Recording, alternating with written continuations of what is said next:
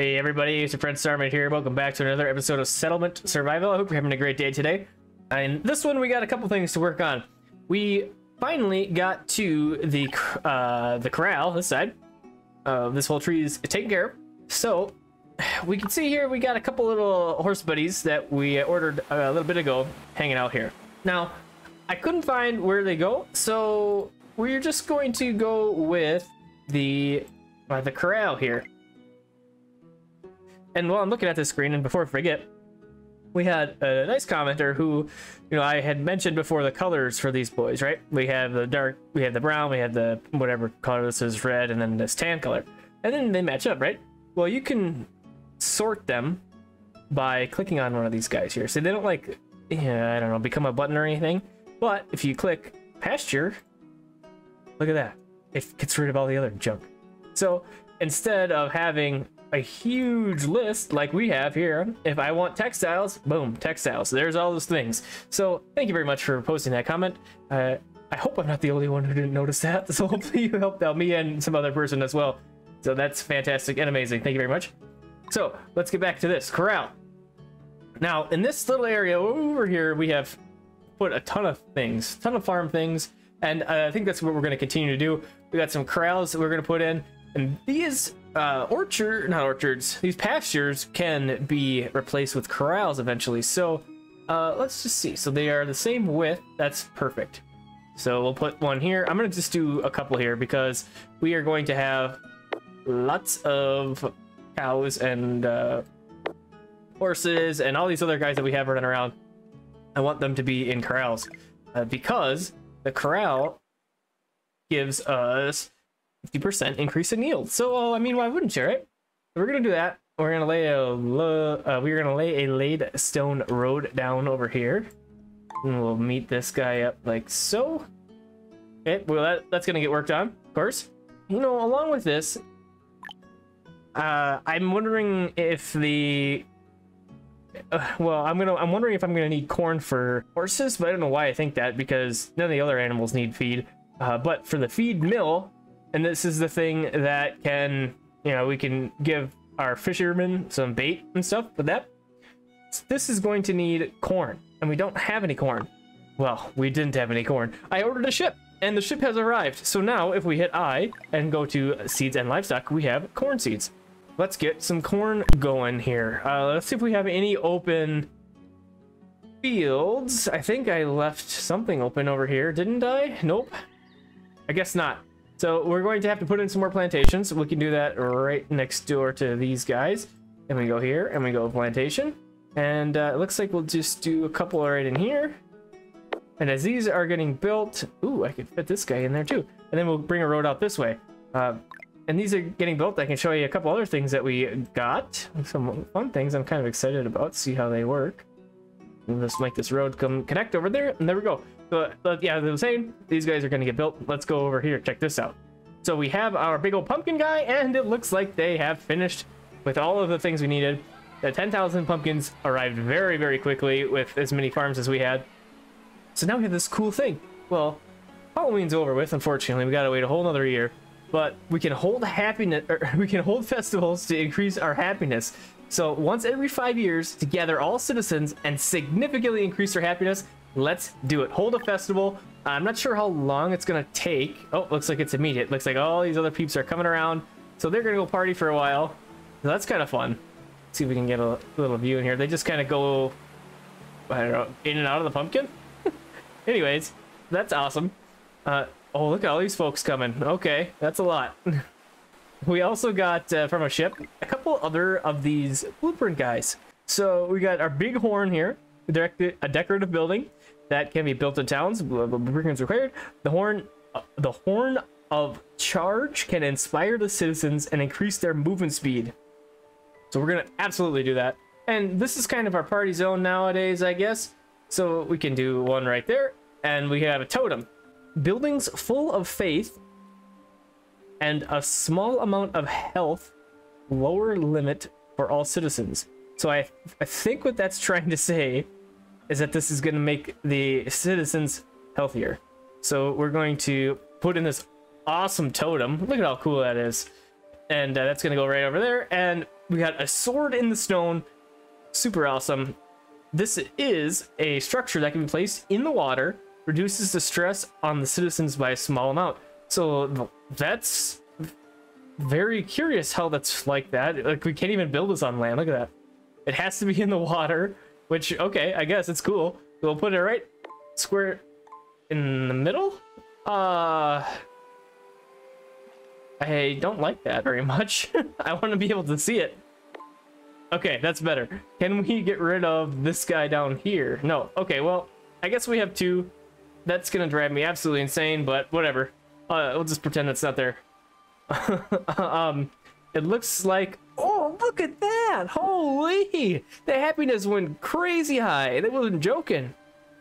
Ultra high work efficiency increases 10% for 25% health after 100. We got a little bit of health after 100, but not much. So we got these awesome, cool, I'm gonna call these wonders. They're not really wonders, but that's kind of what they feel like to me.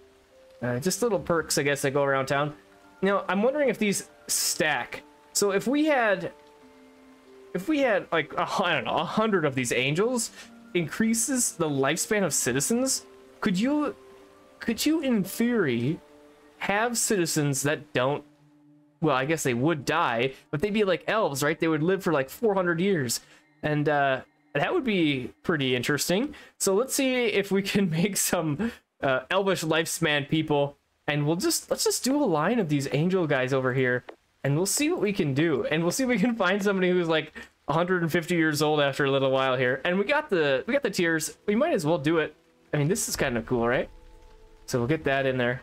We'll let that get built. And we can check back down over here. Don't quite have corrals, so we're running into a brick issue right now. I'm gonna make, since this guy's already started, I'm gonna make that a priority. We're running into a brick issue right now. You can see all of my luxury houses around here are waiting for bricks. We do have a couple more kilns going. Let's see if I can find them. Here it is right here. And we are making more bricks, but it's slow going, so I might have to do a couple more of those. But anyways, that's to deal with that. It's happening, but it's slow. It looks like we're running short on water. That's concerning.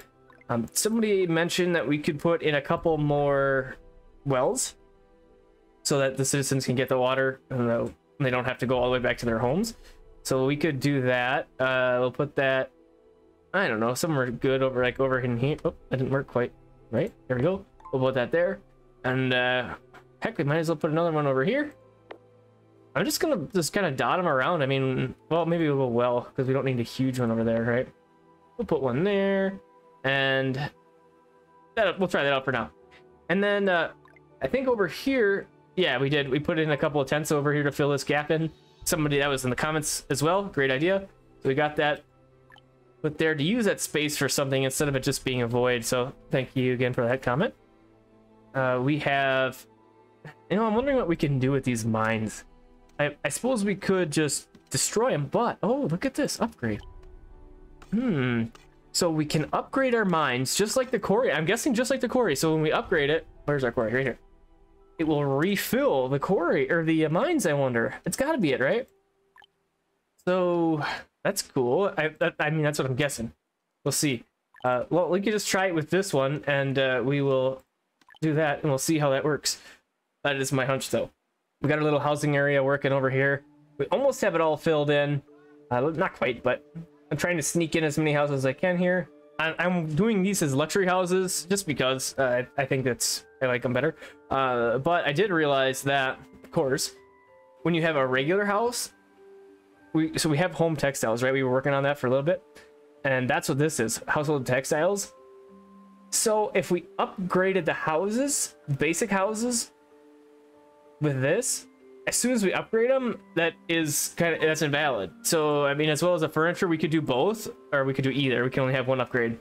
So I was kind of bummed about that a little bit, but okay, so this is a luxury house. So if we go to the luxurious bed, it's got to be luxurious textiles made from silk, wool, or feathers at the Advanced Home Textile Factory. And I think we do have that. So let's see if we can find the Advanced Home Textile Factory. And here we go. Yep, we do have that. That was easy find. Let's go with, so these are household textiles. Oh, here's the luxurious textiles. So yeah, we don't have any silk yet. Maybe we could grab that next. I don't really have any plans for our next technology advancement since this tier is done. This tree is done. So we could go down to silk for sure. Oh, that's one thing I was thinking about doing. So both this leather, I wanted to get down to this. I want to get down to this fine leather and get that working as well. But both of these are good. So maybe these 4 things will be our next deal. Maybe we'll go with silk first because we have these mulberry guys working already. We can, yep, see 10 of them here. We can start making silkworms, and then maybe we'll go with leatherworking or leatherware here, and we'll just bounce back and forth. We'll do silk, this, and then this, and then we can work down that tree and have that stuff taken care of as well. I'm hearing our little ping of things getting built, so let's go ahead and we'll check down over here. And we did have our corral all ready to roll, and here we go, horses. So horses have to be in the corrals. So I would suggest if you're going to get horses, get the corrals first, and then you have a spot for your horses because they do not work in the pasture. Because see, I can't, there's nothing here. Go here. There's the horsies. So we had 2 horses. Okay, squealing horses. Holy cow. We had the 2 horses up in our ferry area and they are gone. So let's see if we can find them. That's just people running around. Sometimes you can see the animals that move across the map when you move them in between corrals. So, or I mean, pastures. So I thought maybe we could see them, but I don't see any running around. We'll have to check back here. This says we have 2, so they'll be there shortly, I would guess. Okay, I was hoping that we would get some horse meat out of here. And then, of course, we want to get to our logistics, and we want to get down to this tier tree as well. So maybe we'll do this first, and then we'll move into the other processing stuff. And we'll just make sure that we're doing okay before we move into another tier of industry stuff. All right, our corrals are full. We got 3 cows, 3 horses. Now, I wanted to do cows and horses because horses, of course, they have the ability to move some stuff around with animal power. So I wanted to get that and have tons of horses and be able to utilize those guys as much as possible. The cows I did because we finally got our wheat seeds a while ago, a couple episodes, right? And I thought that I could just make bread with it. Well, I learned that I couldn't. So the bread workshop requires some things. So we got the flour. We are currently working on sugar. We got that right here. So that's taking some malt and making it into sugar. Oh, spoiled. I spoiled it. Didn't mean to. Our bread workshop can be working. So we're going to get a couple of people working into our bread shop and we can finally make some biscuits or cookies. So we'll get that going. That's a different kind of food. It is I believe it's called a simple food. We'll go right here and check that. Yep, there's biscuits right there. So it says for all these other foods, let's see if I can read this. It says directly edible, it's a rough food. Long time consumption is harmful to health. So it's an incentive to like process it into something more than just the basic thing. And I think that's what I was hoping for with these biscuits. Now, all right, do I think that pumpkins are worse for you than cookies? No, pumpkins are of course better for you to eat than cookies are, but that's what the game says, so that's why we are incentivized to do that. So this is just making biscuits. We have chestnut jam we are working on, and butter. So if we click on this guy right here, this is our other bread workshop. Let's turn all these guys like so, and we're gonna do this to be a toast, and we'll turn this guy on, and that's gonna get working.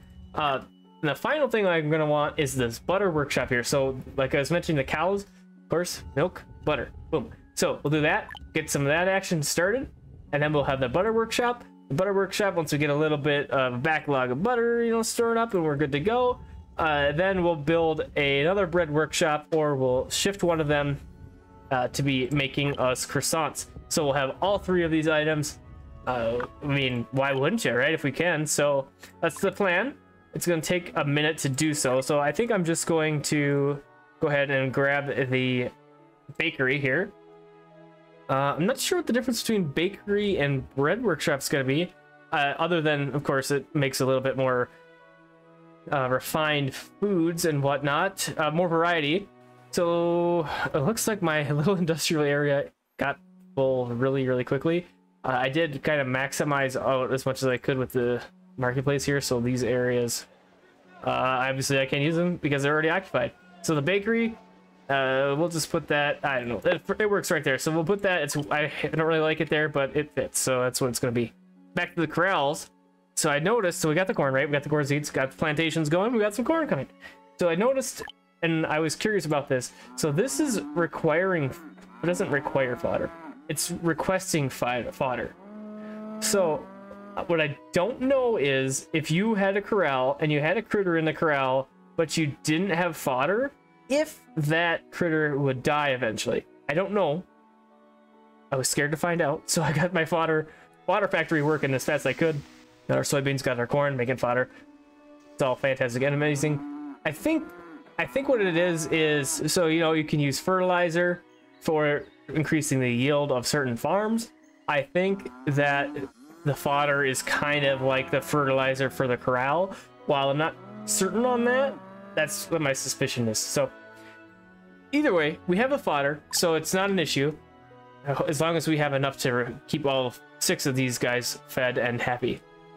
We did have a ship that came in, and we finally got some toilets. We were talking about this for, oh, it's been a minute, quite a while. So we can use one of these upgrades for a toilet. Let's see. Can provide residents with sanitary places to increase their health level. And health is one that's kind of been, it's not in a bad place by any means, but it's been sitting there and we haven't done anything. So hopefully this gives us a little bit more of a bump in our health. And these things are like 3,300 coins a pop. So I was only able to buy 4 of them. I didn't want to go clear out my silver coins, but I also traded a bunch of stuff for them. And I think that's all I had. Yep. Okay. So those are good. A little bit of a boosty for those guys. And that's fun. That's exciting. Oh, so let's go check our angels that we had over here. Look at that. Okay. So those are all built up. Now, let's see if we can find like a list of our people, okay? And we'll find all their ages. So this is old 168. I was thinking that the oldest person was 168, but that's not right. So let me just take a peek here, see if I can find anything. I didn't find anything that showed a good list of the citizens' ages, but I just clicked on some houses, and the highest one I found was 88. You can see the ages here, and they were a miner, so that's pretty awesome. That's an awesome old person mining in the mines. Of course, they're being that old. So I don't know. We'll have to keep an eye on it, see if we can find somebody who gets really old. But see if our angels actually had a good effect. But yeah, great. We did a lot of good work today. We got some corn going, we got some fodder going, we got cows, all sorts of upgrades. So thanks for coming and hanging out with me. I hope you enjoyed the video, and I hope you have a great rest of your day, morning, or evening. See you on the next one.